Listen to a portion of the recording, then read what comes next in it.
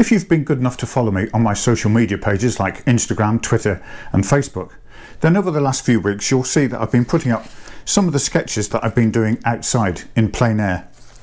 And these are from my sketchbooks. But today, for this film, what I thought I'd do is go out and film actually me painting on site, so you can see how I do it and how long it takes, because that's the most popular question that I get asked. So this is the film. It takes about 30 minutes, but I hope you enjoy it and find it informative.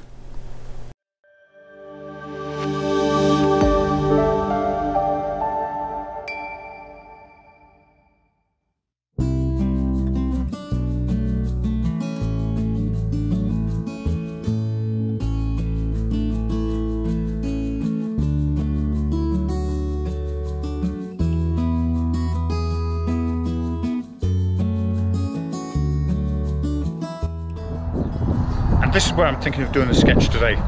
It's Bowes Castle. It's right on my doorstep, so it's very handy for me to come to, and it's a great subject matter for doing a quick sketch. And I'll film it all so that you can see how I do these daily sketches on my social media page.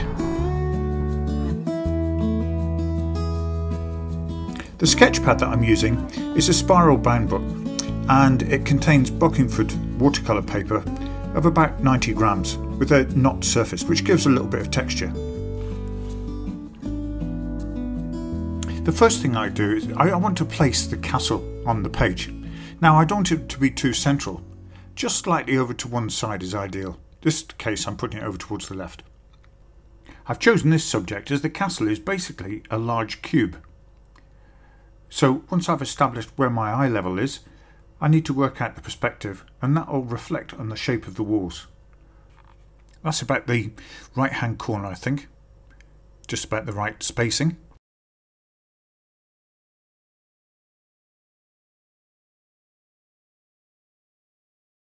That's the perspective going up of the wall, heading up higher towards the nearer point.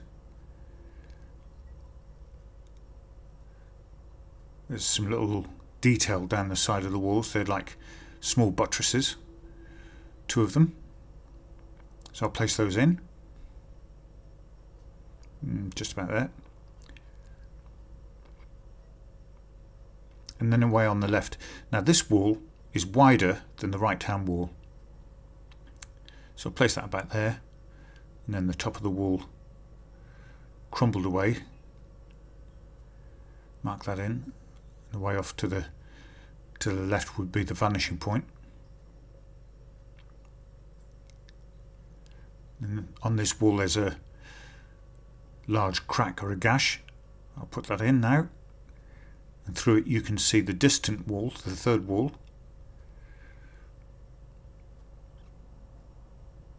And I keep the drawing very loose. I don't want to draw big solid black lines at first, because getting the shape of the castle is the most important bit. So just roughly and lightly place it in with some of the features, this top window and then these two features which are about here. These are actually the old castle toilets, so there's a matching pair. I'll put those just about there.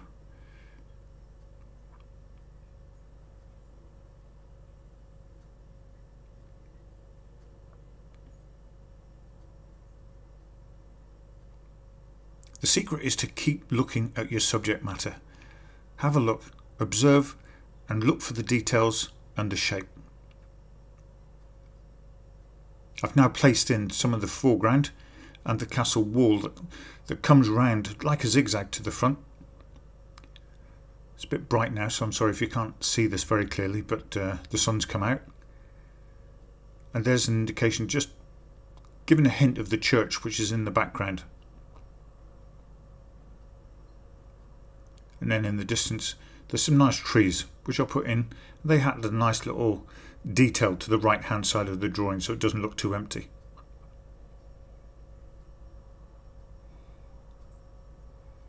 I'm at a more detailed stage of the drawing now. You can see that I've put some of the textured wall on the left hand side, and then just using the pencil a little bit harder to give more strength. I'm looking for values in this drawing, darks and lights, because that will reflect in the painting. It's the darks and lights that actually give the shape to the drawing. The outline's fine, but you can see foreground and background using the darks and just using the pencil to add some shading. Here on the wall I just add just a hint of what would be the dry stone wall.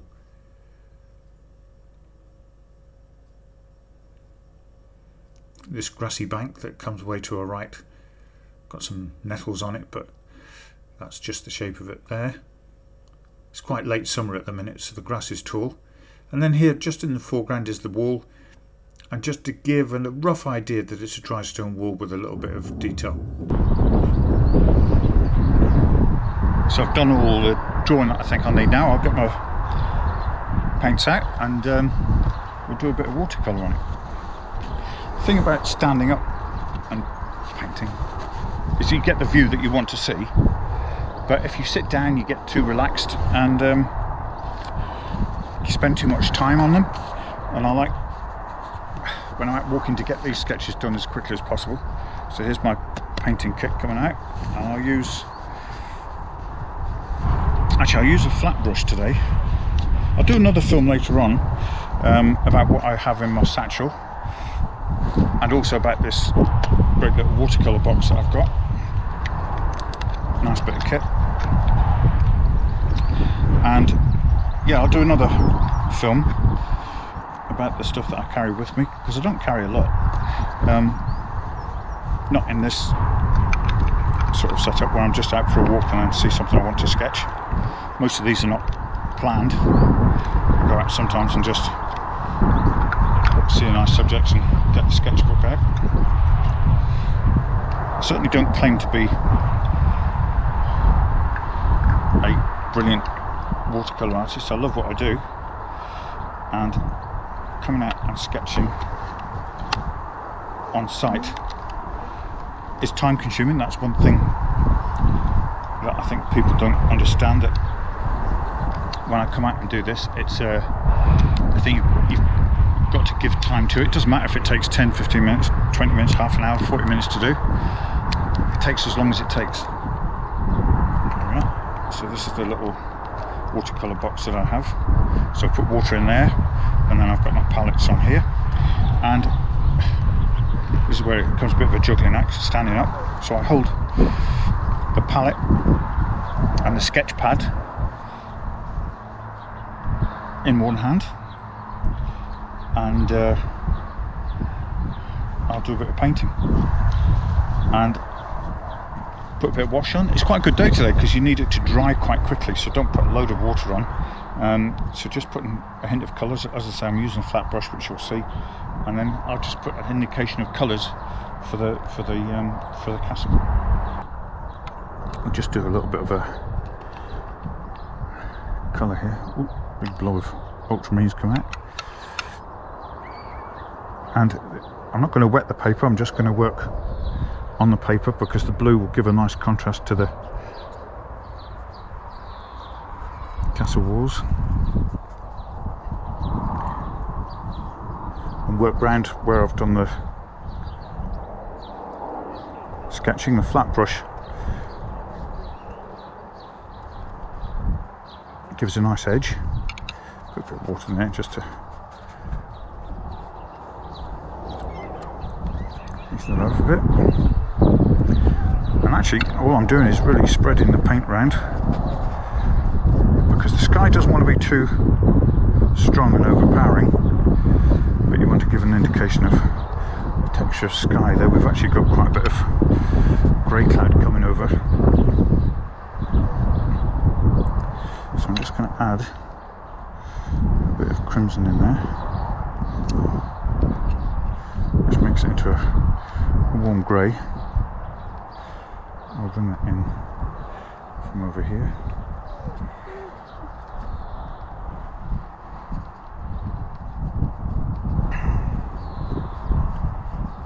Let it just bleed in. Nice bit of colour there, and bring it down towards the castle there. Watercolours always will dry lighter on the paper, so they look quite strong to start with, and by the time they've dried up, bring it down into that gap. So we now have got that shape of the castle. The horizon. Quite nice the way that's gone into that. I like that. And if I want, I can add a bit of, there's a grey cloud just up there now, and while it's wet, bring that in.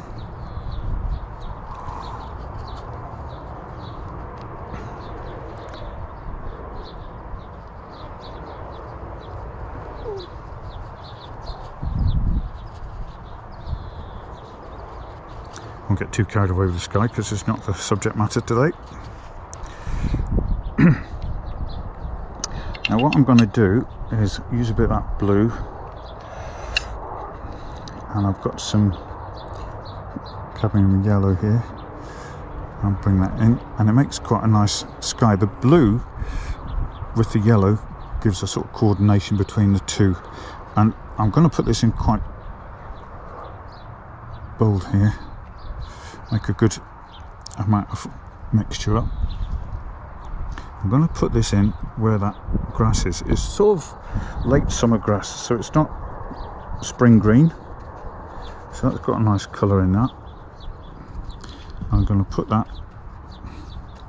up here to where all these grasses are, and that's all quite tight. Look how I'm putting that on. There's quite a bit of pigment in there, and that's coming away nicely because that's just, the bank is definitely dead there, as is there, just round the edge of the wall. Now it looks like I'm going from one bit to the other, but I'm using the colour to give a coordination throughout the sketch. And then there's also this longer grass which has been left at the field edge under that wall, and it meets just about there. So you can already see, just by putting a little bit of colour on, it brings the picture to life. Just to the left of the castle, the grass is a bit lighter over here because the sun was on it a minute ago, and that will go there.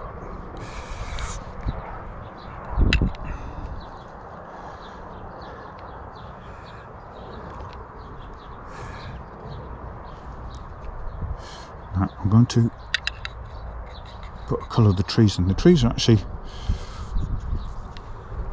nice and dark, and a bit of blue in there gives them a bit more distance because obviously they're further away than the castle.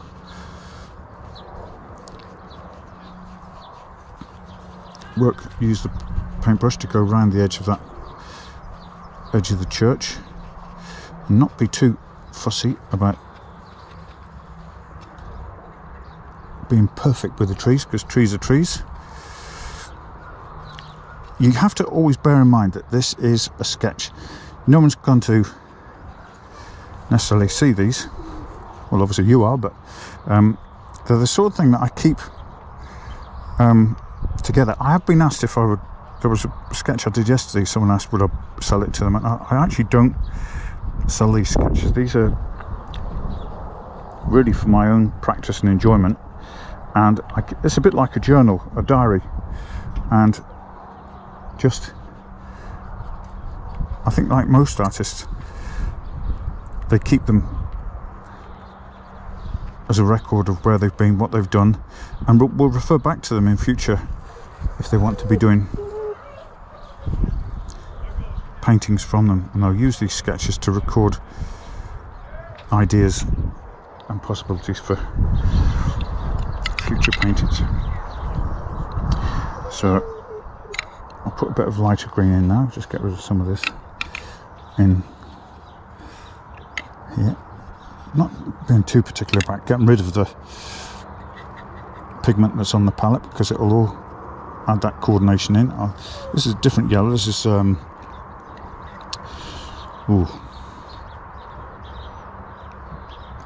Olean, I think it is the colour.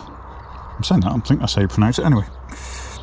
And that's a bit fresher because this is where the grass has been cut just probably yesterday in this hay meadow.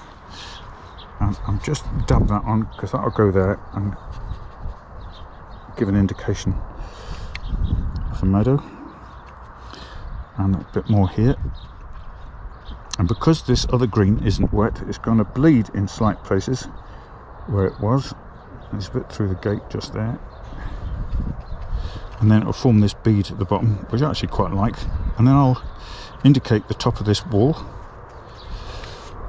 As you can see, I haven't actually drawn those stones individually. There's a nice bead there that's going to pick up and blend down, and it just gets rid of any hard edges that you've got. And because we're getting nearer the front here, you can see the wall. Put that. That's basically the grass is in. I'll clean up this palette. I could use this palette over here, but I've got a I'm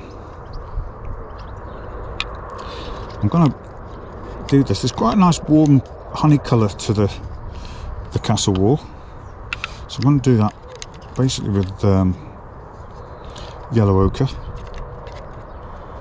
And this is going to be, because that is the light wall, this is just going to be simple wash like that. I'm not even too bothered that I don't cover every little bit of the wall. It's just to give that colour onto the wall. And now we're into the more shaded area. There is a little bit of area here which is still on that side, so I'll give that a bit more yellow ochre. And now on this side there's still a good bit of light coming in. The sun's gone in now, but, well, not gone in, but behind a cloud. And what I'm going to do is I'm going to add some ultramarine into that, and then this is all going to get, it looks drastic, doesn't it? It looks, well, as if I've wrecked it. I haven't. As I said earlier, this will all dry much lighter, but the darker tone is bringing in that dimension to the castle. In fact, I'm going to change that a little bit and take out some of the blue. Look at that. Ooh. In some ways it looks almost wrong, but trust me, this is what it's all about. You're learning. I'm putting a bit more in there now.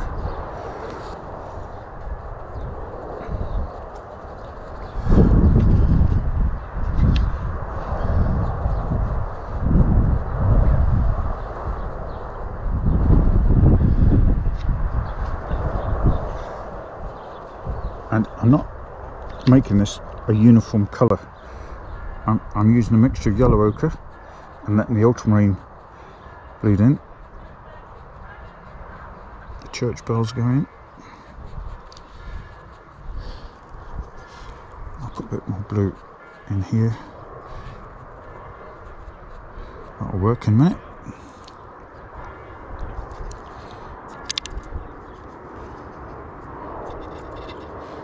And then just that shed,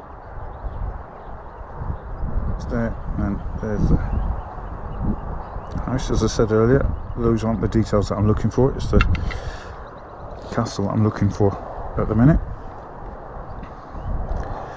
Now, the wall is not unlike the colour of the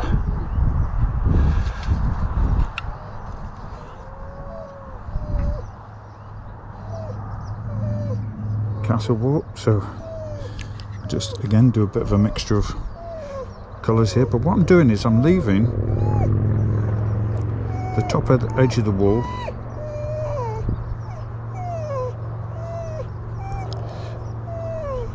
free from paint, and that'll give, even here I'll leave some areas paint free. It doesn't, don't get too upset if one bit of paint bleeds into the other. It gives a freedom to the painting.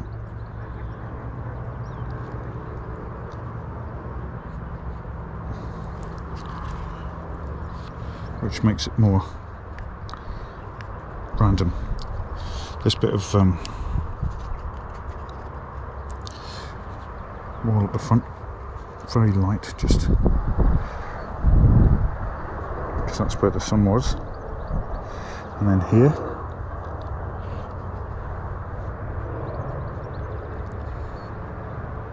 again, obviously that's in shadow, so that will get a bit dark on it. I love this bit where it's bled into here and the blues come out lovely. It graduates this on this paper because it's a bit of a knot surface, and then you can see it's actually already brought in a bit of texture onto this side of the wall because of the way the paint sort of splits, and it's just a nice effect. Granulation, that was the word I was looking for. It's where the two pigments sort of like go grainy, and of course where they've gone grainy they sit into the texture of the paper, which gives a texture to this side of the wall. It doesn't work every time, but it has on this one. I'm pleased with that. So let's just give this wall a bit more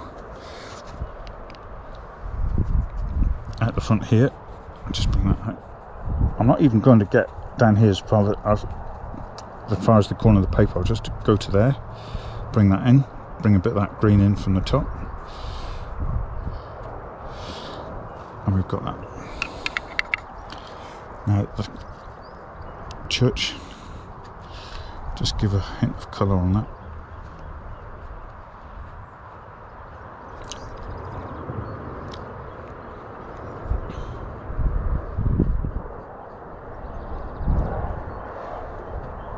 Away.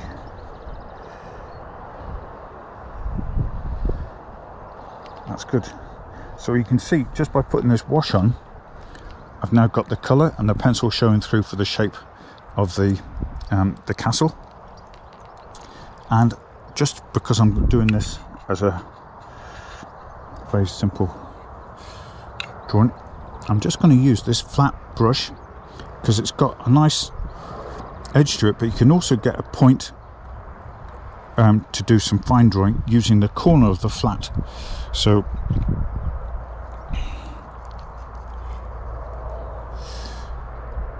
that's what I'm doing here. I'm just bringing a bit of shadow in on this wall. This is a very weak bit of ultramarine. There's probably a bit of ochre in there as well, but that'll do no harm. Put a bit along there and there.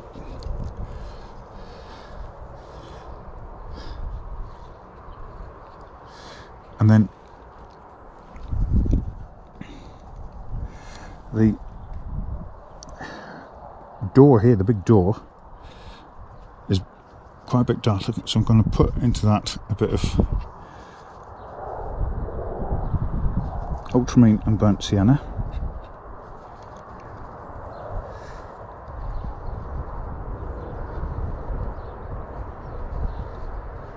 It's got a nice dark to it. Take that down.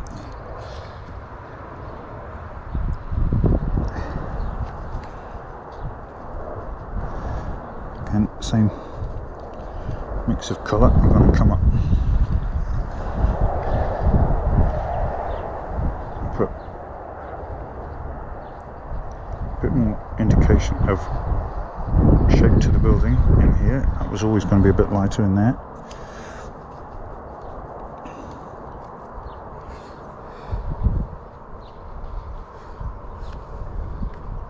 That comes down, and then actually inside is darker still, but only slightly toned darker in there. Behind in there is that. Again, that will come down.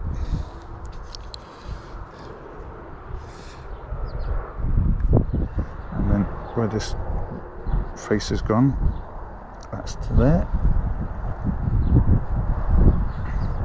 Now, even though that area there isn't quite dry, it's allowing me to put a little bit of paint on, and where it has dried, I get a nice sharp edge to the stonework, but where it's still slightly damp, it'll bleed in, and that's a lovely random effect. So I'll just give a bit more.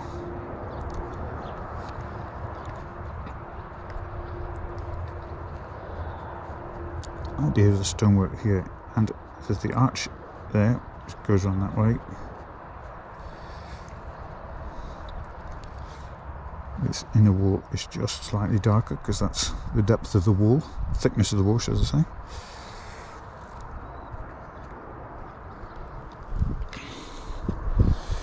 Go back to here where that comes in. I'll add an extra bit of depth into that in a minute. Go down there and there. I have no idea how long this is taking me. I just don't usually talk to myself, of course, but I'm doing it for the camera. Well, actually, sometimes I might talk to myself, but I don't know I'm doing it.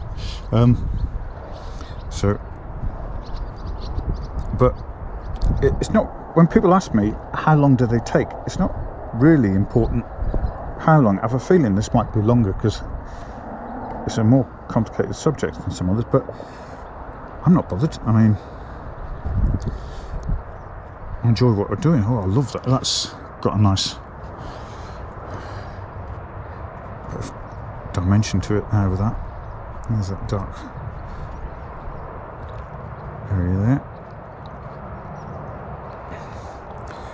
Just by adding those few dabs of paint in, it's almost given that idea of the texture of the wall, castle wall there. I'm leaving that bit of colour. There's shading there, so that would give shadow on that bank.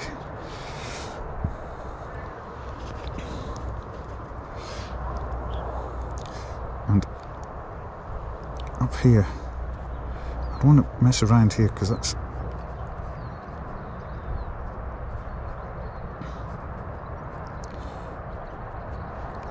but even though that wall is lighter, I want to add some texture in it, so just over here I'll dry the brush a bit and then we'll put a bit of dry brush down there, and that brings out that buttress and that one. And we're in the background, now that the church is dried, we'll just give it a bit of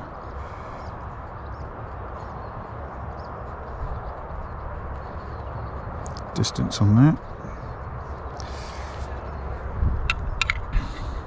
I could nearly leave this now, but I want to just bring in an extra bit of depth into a couple of areas by adding a bit of ultramarine and burnt sienna again, and hopefully that the area that I want to put it in is going to be dry enough to take a little bit of detail just there, and I'll make that darker.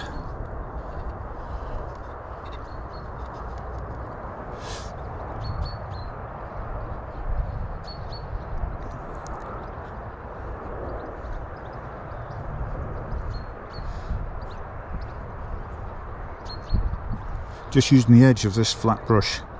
I mean, I've got other brushes with me and I could get them out, but it's all good practice, and this will do for now.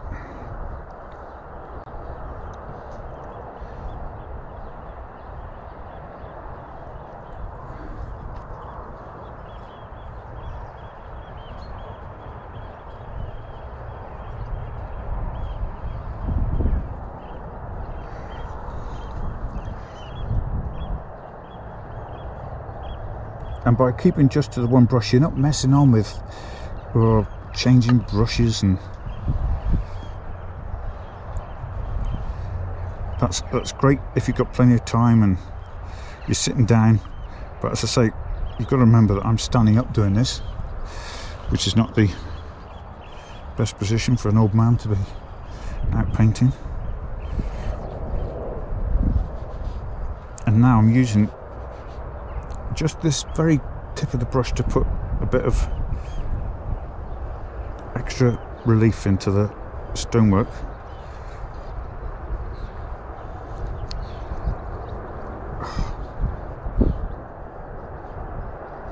this is me. I'm thinking I don't want to go too much further and do it. Well, don't forget that window. He sits there. Just give that indication. I'm pleased with that castle. It's come out really well. Simplicity to it.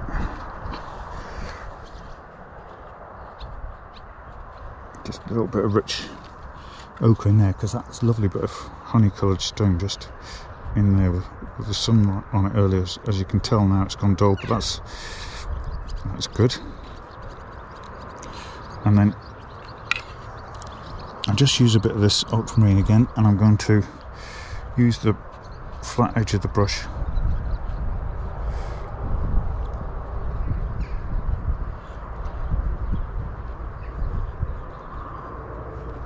just to give some more shape to the wall. Now, if you've been watching me on social media, sometimes what I've done is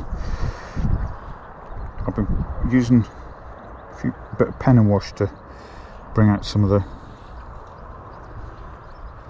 shape to some of my drawing, and I could do that here now, but to be honest, I'm just looking at doing a watercolour today.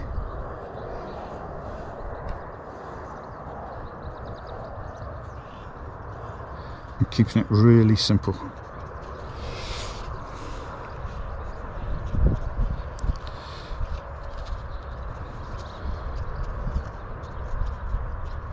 And it's tempting. Oh, I mean, I'm probably doing it now. I'm just fiddling a bit, which is not the way to do it. You don't want to fiddle on a sketch. It's got to be free. It's got to be loose. So there's just a bit more depth into here. And that gives a bit of shadow, something of interest along there.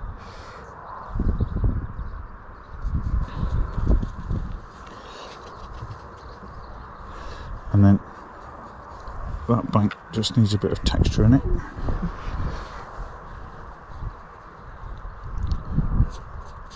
Bring a bit of colour into there. And do you know, I'm really thinking that for the time I've given myself, just shape of that tree. What I do now is I'm getting near the end of what I'm doing, and if you can see on my palette, I'm using my brush to pick up some of the colours that I've got on my palette and simply just using them up so that I'm leaving my palette fairly clean, which is daft really, because I can use a bit of the kitchen paper to do that. But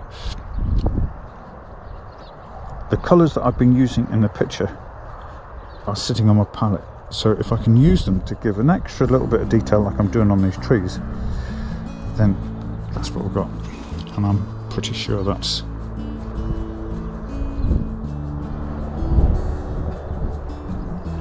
what I'm doing. So I'm going to leave it at that, because this was all I was after doing. The plan was just to come out and do a simple drawing sketch. I must stop fiddling, but just to give you an idea of what I do with my sketching and how I do sketches, and hopefully you've got an idea of what I've done. And if it inspires you to go out and do your own painting, they don't have to be brilliant. Remember, you don't even have to show them to anybody. But look, I'm out in the fresh air, Bailey's sitting here enjoying the sunshine, or what was the sunshine, and this is me out sketching, doing my plein air sketching. So yeah, I think I'll call that for now, and then I'll go back to the studio and have a look at it. I'm not going to do any more work on it, and I'll talk to you about then.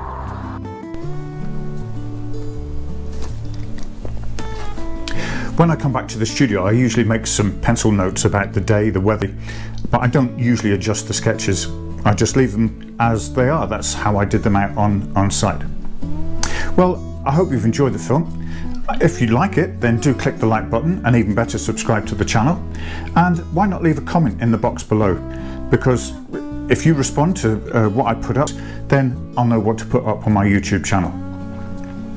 But as I always say, thanks for watching.